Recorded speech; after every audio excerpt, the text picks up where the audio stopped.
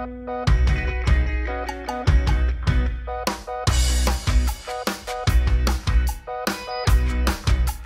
guys, it's Elise, and get your chopsticks ready because today we are making sushi. Candy sushi, actually cookie sushi. This sushi is gorgeous, it's amazing, and it's no bake. The things you're gonna need to make your candy sushi today, I've got a little bit of white chocolate. I've got some really small white sprinkles. These ones are generally called nonpareils. I've also got a bit of desiccated coconut, but if you don't love the taste of coconut, you could use a longer sprinkle, just still white. Some finely crushed chocolate sandwich cookies. You can use any flavor you like, but you want them to be dark. And you want to finely crush them in like a food processor because they need to be super, super fine. I've got a little bit of milk chocolate, some whole whipping cream, which is cream with about a 35% milk fat. For my candy decorations, I've got some little red candy balls. I've got some Jubes. I've got some Starburst candies, and I've got a little tiny Swedish Fish. I'm also going to be using one shortbread biscuit finger today and a little bit of baking paper. Let's get into it. All right, the first thing that you want to do is you want to take your cream and you're going to pour it over your chocolate. So this is essentially going to make a ganache. I'm going to put that in the microwave for 1 minute and then give it a stir. It should only take about 1 minute, but you may need to give it another 30 seconds if it's not quite all melted. So when your little mix comes out of the microwave, you should just be able to stir it through, and you'll see my cream there kind of mixing with that melted chocolate, creating a really quick and simple small batch of chocolate ganache. I love ganache for a cookie pop because it holds together beautifully and it helps it to set a little bit firmer than if you use just a regular frosting. So once your ganache is nice and smooth, you just want to pour it over your cookie mix. And I kind of like to do this by eye. I kind of like to put it through and then just give it a little stir and then add more if I need it. What you want to avoid here is a dry mix. You want quite a moist mix, but if you put too much in, it can end up being a little bit greasy. It's almost perfect, but I'm going to add just a bit more of that ganache.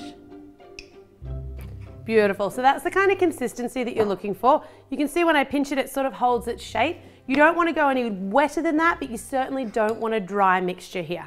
So I'm going to take a piece of wax paper or baking paper now, and I've got quite a long piece, and I'm going to scoop my mixture out onto the baking paper. Beautiful. Now, just using my hands, I'm just going to sort of stretch that out. What we're going to make is like a long sausage of cookie pop, essentially.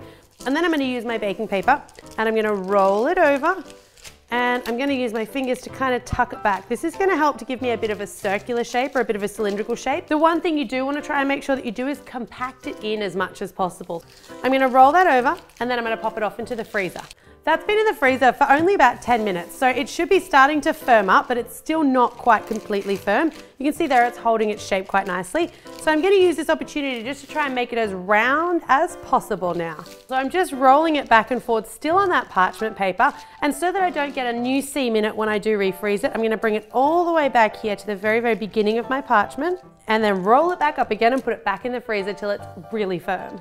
When your little main sushi roll is completely set, you should be able to essentially pick it up without having it flop or anything like that. That's what you're looking for.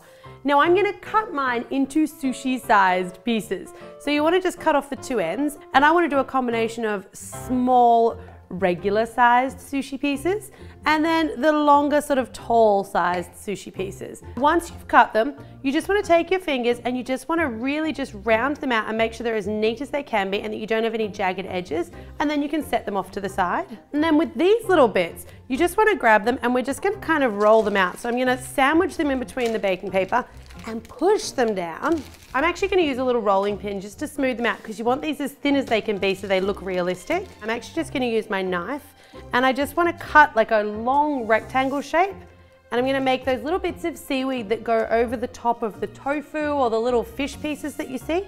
So I just want to cut 4 or 5 nice long thin lengths. With my round pieces sorted, I'm going to do my little square pieces. So I'm just taking a shortbread biscuit and I'm going to cut it in half. And then I'm also going to prepare a piece of tofu, which is going to be one of my Starburst candies. So with my Starburst, I'm just going to unwrap them and then I'm going to squeeze and kind of stretch. So you're sort of like pulling them out into the shape of a long rectangle, just like a bit of tofu. Using a fork in my melted chocolate, I'm going to pop one of my shortbread biscuits straight in. I'm going to dip it down and then I'm going to flip it and kind of just dab off any excess. And these little guys I'm going to use the coconut on. So this is desiccated coconut that we get in Australia, but either coconut or some nice sort of longish white sprinkles works here. And then I'll just pop it down on my board, or you can pop it down on a little bit of baking paper. So I'm just going to use my knife to slide it off. And then before that starts to dry, I want to add my tofu. And then sliding my knife under gently with one of my little seaweed strips, I'm going to lift that up and I'm just going to wrap it over the top. That is my first piece of sushi. I'm going to repeat that again for my little fish. It's exactly the same process, except we're going to add a fish instead of a piece of tofu. So those are your two little square pieces of sushi. They're ready to go. I'm not going to move them around now until that chocolate's completely set.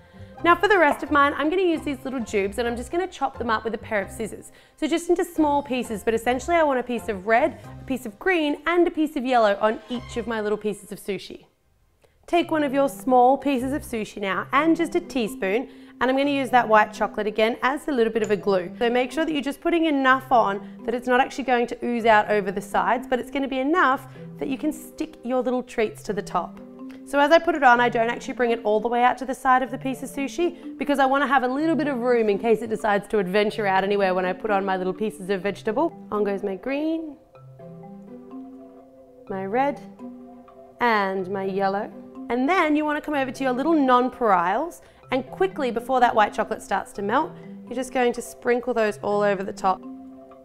With my small sushis done and my rectangle sushis done, I'm going to do the tall ones. I'm going to do the exact same process, so a little blob of that white chocolate on top. So I'm just going to use little red round sprinkles for these. They're kind of like a largish round sprinkle. And when you put these sprinkles on, you kind of want to put them on with a little bit of precision because you need them all to be as close together as possible.